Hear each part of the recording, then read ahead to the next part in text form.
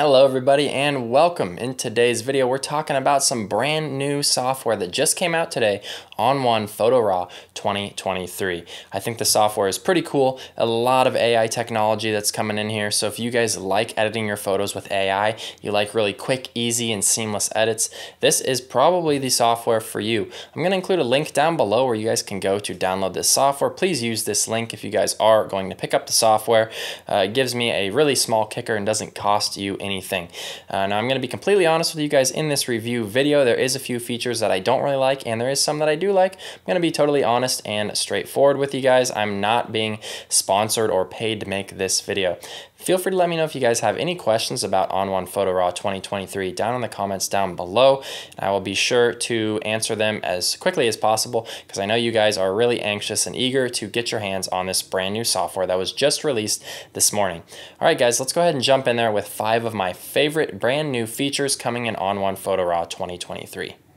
So the biggest new feature here in ON1 Photo RAW 2023 is what's called Super Select AI.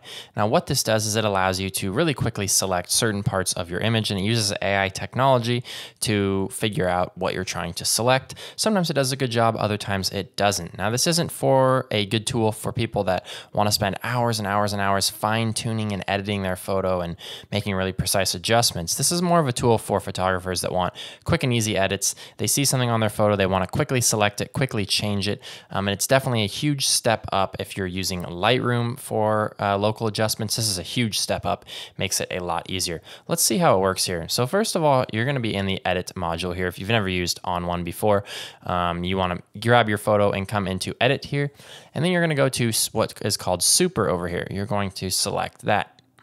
Now we're in mode on paint in and just have apply adjustment. Don't select the adjustment yet. So this is what your top box should look like. Now when you hover over the photo, you'll see that it is going to appear red what we're going to select. Now the cool thing about this Super Select AI is it detects people individually. So if I had another person over here and I wanted to select this person here, I would just be selecting this person by clicking on them, and I'd have to click on the other person to select them. I'm going to show you guys why that would be useful, but first let me just show you kind of how this tool works. So when you click on the photo, it's going to make a selection. So I'm going to click on the top. Now you can see my selection is blue. This means that it's selected. So now I can create an adjustment to affect just the sky. So once you have your area selected, I like to hover over the photo and right click, or I'm going to control click here. And I'm going to go to adjustment. Now you can use any of these adjustments down here. These are a lot of the effects and other things like that. But I actually just want to go to adjustment, and I simply just want to reduce the exposure of the sky. Now I could of course drop the highlights or do a wide variety of things, but by dropping the exposure I can darken it up a little bit. So I'm going to select that. Now you can see it's going to appear over here on the right side of the photo. It's just going to reduce the exposure by -1. Now I can create more adjustments. The cool thing about this is how easily it spits it over here into an adjustment layer on the local tab with just the sky. Now, of course, like I said, if I wanted to make more adjustments, I could make the sky darker. You can do literally anything that you want, but the really cool thing is that you can also adjust this mask. So let's say that it had made a pretty good selection, but not perfect, and I wanted to go through and refine it. I can go ahead and click on this mask here, and I can go in and click View. Now I'm looking at the mask. This is the mask right here, and I can do a wide range of things. If I wanted to adjust it based on levels, I could. If I wanted, you can see how I'm changing the mask. And remember that white reveals, black conceals. So anything that's white is being affected by my adjustment here. You can also go in with the brush tool. You can see I've got paint in, so I can come on here. Oops, and I've got a white brush, so I need to paint down here, and I could paint in. So let's say that I wanted these mountains to be included in that selection. I could just go through and paint those out. And you can do so many different things here. You can also go through, you could feather this adjustment if you wanted it to be a little bit softer. You can click View again to go back to the photo, and then of course click on this circle here to toggle this. So you can see a lot of different things you can do here. This is also going to be really nice if I want to do something like brighten or darken my person standing here. Let's go back to Super Select AI here, and we are going to select our person. Just click that just like that, and then we are going to right click, or control click if you want. Go to adjustment, and then maybe we will drop the blacks. I want to really silhouette him here in this photo. I think that would look really cool. So I'm just going to click that. It's going to appear -20 on the blacks, and I can continue to drag this down to wherever I see fit. You can see he's getting really dark. Now, once I get here, if I decide I actually want to reduce the exposure, I can do that as well. So tons of different things that you can do here. It's really nice to be able to quickly and easily adjust from the local tab. And then last but not least, I want to show you guys back on this Super Select AI. Let's say that you have something like this going on where it doesn't make a great selection.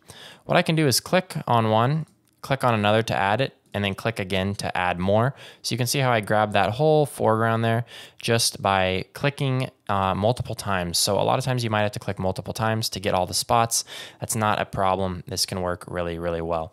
So that's how you use the Super Select AI tool. I'll show you guys one more photo example really quickly here to kind of help you guys visualize when this tool would be really useful. So in this photo, I can use Super Select AI to really quickly grab the sky and make a couple adjustments. I'm going to go ahead and click here on the sky. You see it makes a pretty good selection, a little bit of bleed over onto the cactus. I can fix that later, so I'm not too worried about it. But we're actually going to go in and we're going to right click. And this time I want to do a color balance adjustment. So I feel like the sky is like maybe a little bit too green. So I can roll over these, and you can see as I roll over them, it shows me exactly what they're going to look like. So you can find the one that looks just right for your photo. And the Vivid Cool looks pretty nice. I'm going to go ahead and select that. It's going to bring up the effect that it used, which was color balance, and then all of the settings that are adjusted here. So it's done a really nice job. I'll toggle that really quickly. And super easy to use. Now, let's say I wanted to go in and do something similar to the rock here. So let's select the rock. We'll grab that. We'll grab this cactus here. And we'll grab all this. Okay, so that's looking pretty good. So let's do the same thing. We'll right click and we'll go in. This time, maybe we want to add a little bit of glow to the foreground. And we can hover over all of these just to find the one that feels right. And if you look and decide you don't like the glow, then go ahead and try something else. Try dynamic contrast. You can literally try any of the effects here, which is really, really cool to have the ability to go in and just really quickly automatically preview all of these things. I think for the sake of this image, I'm just going to go with normal on the glow here. And again, it's going to appear just right here. No problem. Again, you can go and click on the mask. You can adjust the mask right here. You can fine tune that however you want, but it's really, really nice to be able to preview those really quick selections. You can see just how quickly these two adjustments really brought this image from unedited to edited really, really fast. So give this a try if you want some fast edits on your photos using AI technology. I do think that it is one of the better, if not the best AI technology on the market for editing your photos like this. It's a little bit better than a couple of the other ones that I've tried. Let's go ahead and look at the next tool here. So another one of the new features that is being added to ON1 Photo RAW 2023 is what they are calling TackSharp AI, which is basically a way that you can sharpen an image that's not sharp, whether it was motion blur or you just didn't get the shot right in camera. This is the way to do it. So now brand new in 2023, when you're in the Edit tab, Develop module, you can scroll down here to what's called Noise and Sharpening. Go ahead and click that to open it up. Now you have a few different options. You have Classic, No Noise AI, TackSharp AI, or both, which both combines No Noise and TackSharp. I wouldn't really ever recommend using Classic. It's not really that great of noise reduction, but the No Noise AI does work pretty good. I've talked about that in a couple other YouTube videos, but the TackSharp AI is what's new, so I'm going to select that. We will see how it works. So you're going to click that, and you can see it automatically zooms me in, and I want to zoom around here. I want to go to 200% just so that we can see this a little bit better. And it takes just a second to load, and it's actually pretty fast. You can see, so these are the settings that it is done straight out of the processor here. I didn't adjust any settings. So you can see it's pretty crunchy, I would say, a little too noisy for my liking, but I can actually drop this down. So usually I've found that you want to drop this TackSharp AI deblur down. And then you can bring the micro sharpening up a little bit if you want. And you can just kind of play around with this until you find something that works for you. Now, full disclaimer, I will say that I do think that Topaz has a little bit better sharpening AI software than ON1, and I've tried quite a few photos and I just can't quite get great results here in ON1, but it does a pretty decent job. If you are using ON1, this is a great option. It's definitely better than nothing, but I still think that it's probably not quite as good as Topaz. So that's kind of my thoughts on TackSharp AI. So in 2023, ON1 here has invested in improving their SkySwap technology. They have partnered with OcuDrone, which has some skies and some other enhanced things about SkySwap. I'm going to show you guys how it works. So you've got a photo, you obviously need some sky in the photo here, and then you just click sky, and it's going to bring up this dialog box that it is swapping the sky. Now this takes a second, depending on how fast your machine is and how large your photos are. This might take a few seconds to a few minutes, but once that is done, it has already created the mask with the sky. Now, these night storm clouds and sunset all remain the same. There's still some skies in there, but we have this OcuDrone, which has some new skies. So let's go ahead and scroll down. You can see we've got OcuDrone Blue Velvet, Blustery Blue, Cotton Candy, Majestic Blue, Marshmallow, Moody Blue, Seriously Stormy, Tropical Sunrise, Sunset, and this one, which I can't see what it says because it's cut off. So a lot of different options here, a lot of different skies. They added a bunch of different skies. If this is a technology that you used before, you're gonna love having all of these new skies. So on this photo, we can try a few different things. This was taken at sunrise.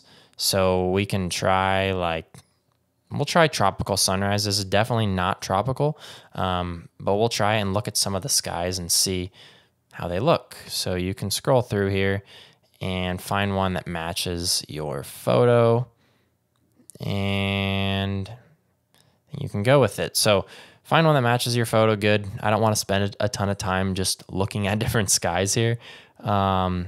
But we'll select that one for now. And then you've got the same options as before. I've actually created another YouTube video a little while back covering how to use the SkySwap technology that I'll link here for you guys to check out. But I mostly just wanted to touch on the fact that there is new skies and there is some pretty cool ones. So it is worth checking out and looking at those new skies if SkySwap AI is a feature that you've used. Now, another one of the new features here in ON1 Photo RAW 2023 is the ability to use what's called AI presets. Now, these are special presets that are adapted to your photo via AI technology, and you can find those up here in your presets. If you don't see this, click on this button down here. It'll bring your presets open. So I'm going to go ahead and select this, and you can see there's all different kinds of presets for sky, studio portraits, outdoor portraits, planes and cars, landscape, food, architecture, and bird and wildlife. I'm going to do landscape because this is a landscape photo. Now there's a few different options. You can hover to see each one. And there's not a lot of options yet. I do wonder if ON1 will be adding more in the future. I suspect that they probably will, but I'm not 100% positive about that. So you can scroll around until you find one that you like. And then once you find one that you like, all you're going to do is simply click on it and you can double click.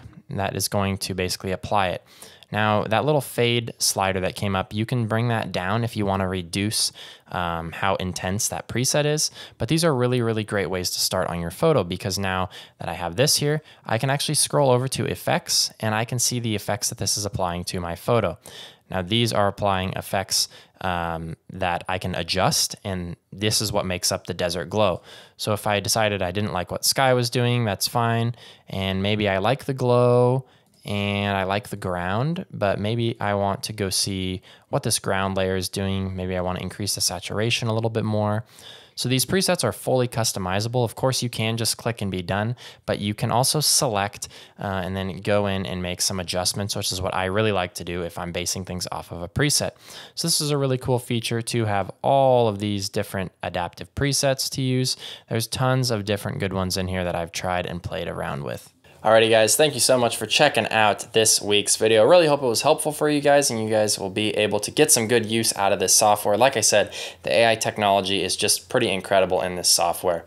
Again, if you guys are going to pick up this software, please use the link down below in the description and feel free to let me know if you guys have any questions or comments. Thank you guys so much for checking out this video. Please make sure to leave a like and subscribe and we will see you guys next time.